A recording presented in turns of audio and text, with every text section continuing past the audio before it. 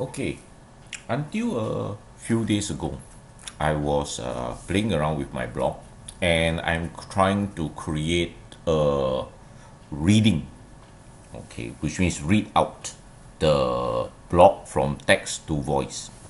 However, I downloaded the Microsoft Edge. So this is Microsoft Edge and this is my blog site. I have already removed my widget, all right. And in the Microsoft Edge itself, there is a read aloud this page, right? And of course, well, if you think of look at that, you have the voice option, which I will just leave it as default.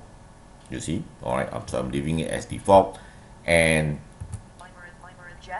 Welcome, Tilden. This blog is a companion to my Google site at https://sites. and you can see that it is actually reading out what it has find. Okay, of course you can adjust the speed. Okay,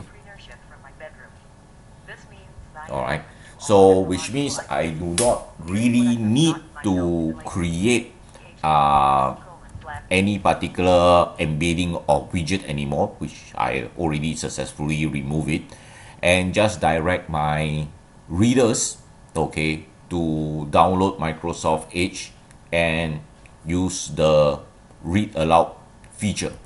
Right, this one over there, right, the read aloud feature. Create blog.